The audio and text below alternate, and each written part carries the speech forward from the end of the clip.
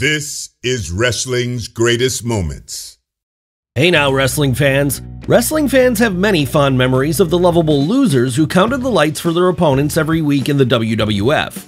However, we couldn't cover them all in one video, so here are 10 more for your viewing pleasure. Sit back as Wrestling's Greatest Moments looks at 10 more legendary WWF jobbers from the 1980s.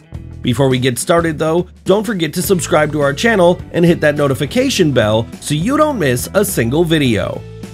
Whether you call them jobbers, preliminary wrestlers, or enhancement talent, these wrestlers weren't in it to win it, but to make their opponents look like $1 million and give wrestling fans an idea of what a superstar could do in the ring.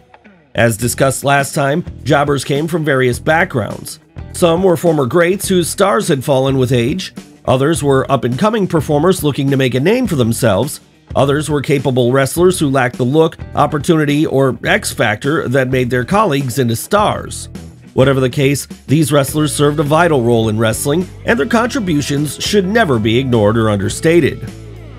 This time around, we'll be looking at 10 jobbers who had successful careers either elsewhere or in the WWF or WWF, but whose careers began to lose a step as they began counting the lights on a regular basis.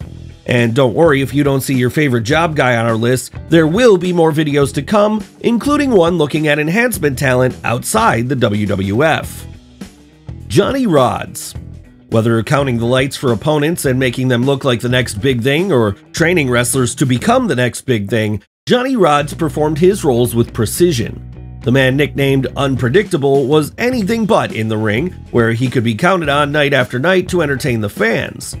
Rodz competed in the WWF and WWF from the 1960s through the 1980s, a sign of how much he brought to the promotion.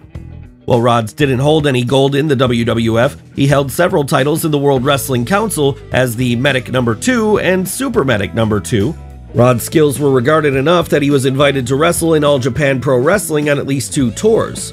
He also competed as Arabian Wildman Java Rook in NWA Hollywood Wrestling, holding the International Heavyweight Championship in Montreal's International Wrestling. According to Rodz, he was the first wrestler Roddy Piper managed. While Rod's wrestling career stands out, his time training aspiring wrestlers is even more impressive. Operating out of the famous facility Gleason's Gym, Johnny trained students including Taz, Vito, Matt Striker, Tommy Dreamer, and the Dudley Boys' brother Devon. Rodz was inducted into the WWF Hall of Fame in 1996 in recognition of his decades of work in the company. Koko B. Ware. Pile Driver.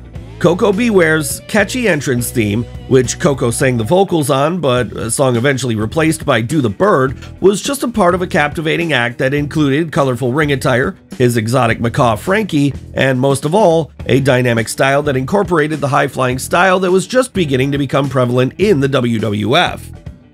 Koko was a successful act in Memphis's Continental Wrestling Association, or CWA, particularly in tag team action, where he worked as Sweet Brown Sugar, Stagger Lee, and Koko Ware. He formed championship tag teams there with stars including Bobby Eaton and Norvell Austin. Koko and Norvell's team, the Pretty Young Things, attracted attention outside Memphis in the After magazines. Koko adopted the name Koko B. Ware during a short run in Bill Watts Mid-South Wrestling before coming to the WWF. Koko got a modest push and used the Brainbuster, dubbed the Ghostbuster as his finisher, defeating jobber after jobber. However, Koko soon settled into the role of jobber to the stars. That didn't stop Koko from getting high-profile gigs on Saturday night's main event, including a win over Nikolai Volkov, or pay-per-view appearances. Koko was inducted into the WWE Hall of Fame in 2009. Rene Goulet. With a career dating back to the 1950s, Rene Goulet was a seasoned veteran by the time he captured the WWF Tag Team Championship alongside Karl Gotch in 1972. The 60s and 70s were prosperous for Goulet in terms of titles, as he held championship gold in the NWA Pacific Northwest, Championship Wrestling from Florida, and Georgia Championship Wrestling. In addition, he also worked as Sergeant Jacques Goulet. WWF fans who saw Rene in his later years usually saw him putting over talent, often wearing a sequined white glove that made him stand out, and some fans wonder if he was emulating pop sensation Michael Jackson, not to be confused with jobber Mike Jackson. A skilled worker, he could always be called upon to make opponents look great, and Renee helped many wrestlers early on in their careers to get them used to the challenge of the squared circle. One such wrestler was Nature Boy Ric Flair, who recalls, "Rene Goulet really took care of me when I was a young guy breaking into the business. Not only did I work with Rene and he took the time to teach me, we became very close friends. He was also a damn good worker." Rene stepped away from full-time competition in 1986, working a Legends Battle Royal in 1987. Goulet became a road agent, and fans who never saw him compete may remember him as one of the WWF officials who struggled to free the Ultimate Warrior from the coffin The Undertaker locked him in. Swede Hansen.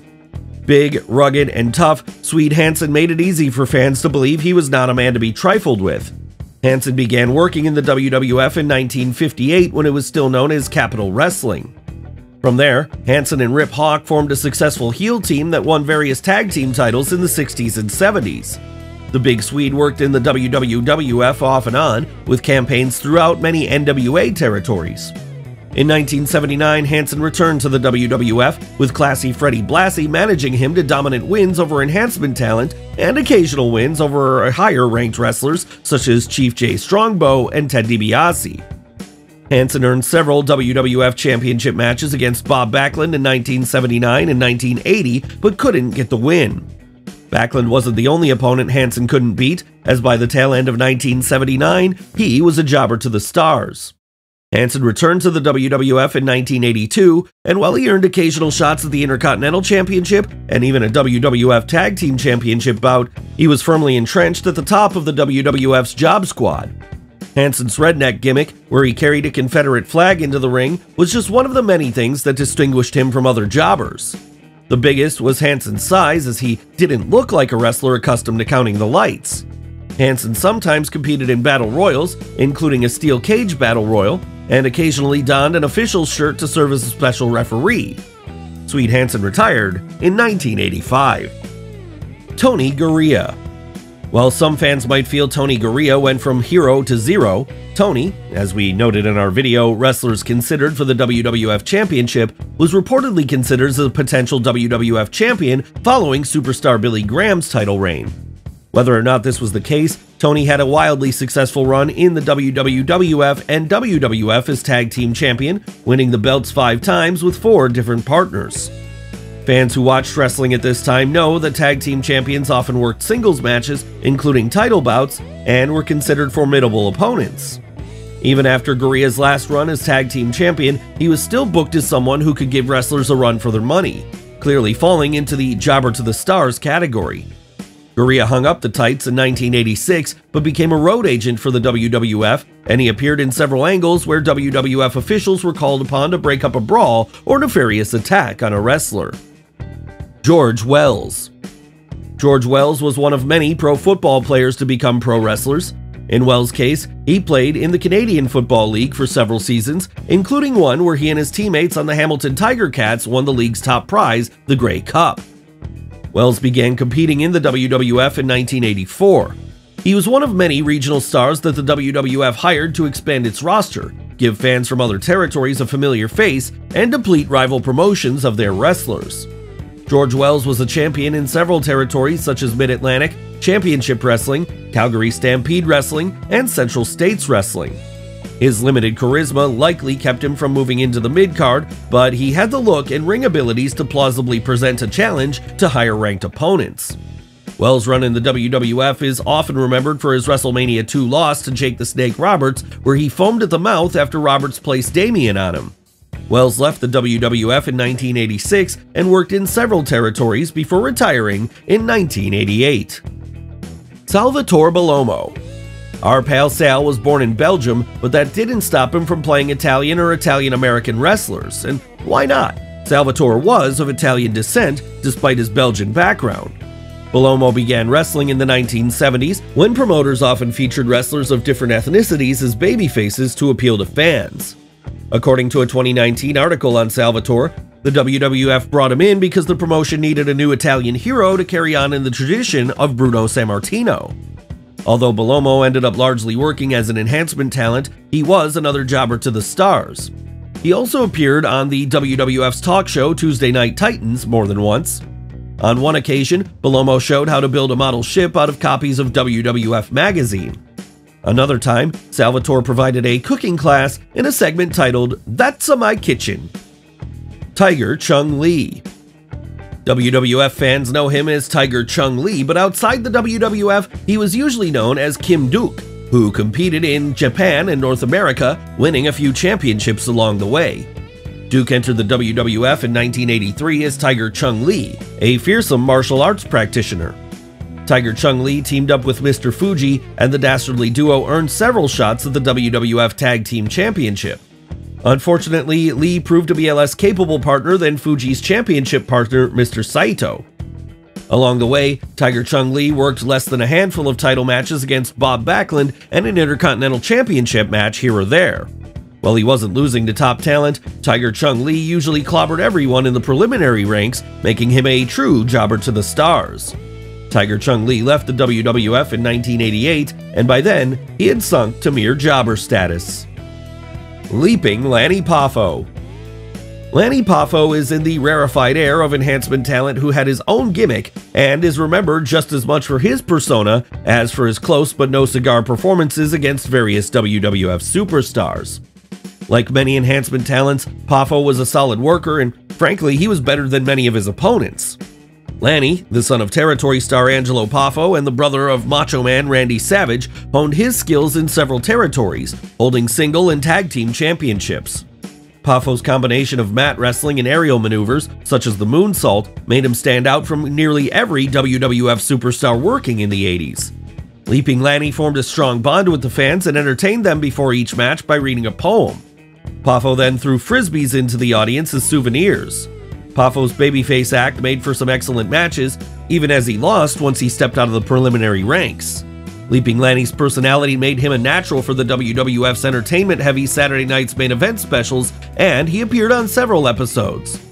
Poffo could generate sympathy from the audience, and during an episode of Saturday Night's Main Event leading to WrestleMania 3, Poffo did a stretcher job after Andre the Giant headbutted him during a battle royal. Poffo always did his best to stand out without stealing the spotlight. For example, he participated in Come As You Are Anything Goes battle royals in the WWF while wearing a suit of armor. Poffo's WWF career received a push when he aligned himself with Mr. Perfect. Poffo's 1989 transformation into his heel persona The Genius elevated him briefly, including an upset countout win over Hulk Hogan on the November 5th, 1989 Saturday Night's Main Event. Quick Draw McGraw. Did Rowdy Roddy Piper beat Rick Quick Draw McGraw so badly that McGraw died? This urban legend sprang up after McGraw, a short but powerfully built wrestler, challenged Piper to a TV match. McGraw appeared on Piper's pit, blasting the Rowdy Scott for talking a good game but never competing in TV matches. McGraw got his wish, and a professional-grade beating in the ring that led to the official stopping the bout.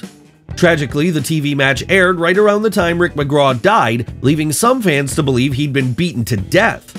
While this match has overshadowed Rick McGraw's career, he enjoyed modest success in the territories, including his heel team, the New York Dolls, with the Dream Machine. Rick McGraw was another wrestler who enjoyed success in territories outside the WWF and whose skills and name recognition made him another talent worth poaching. He was used in other angles, including one where monster heel Killer Khan broke his neck. Rick McGraw was only 30 when he passed away from a heart attack. Iron Mike Sharp. Wrestling's Greatest Moments received so many requests for Canada's Greatest Athlete that we've made an entire video just for Iron Mike. Be sure to check it out. Do you remember these wrestlers who weren't short on talent but inevitably came up short in the ring? Do you miss the days of jobbers and jobbers to the stars? Who are your favorites? Share your thoughts in the comments section and let us know if there are any videos you'd like Wrestling's Greatest Moments to cover. In the meantime, subscribe to our channel, follow us on X and Instagram, and spread the good news about Wrestling's Greatest Moments, the channel that celebrates the squared circle.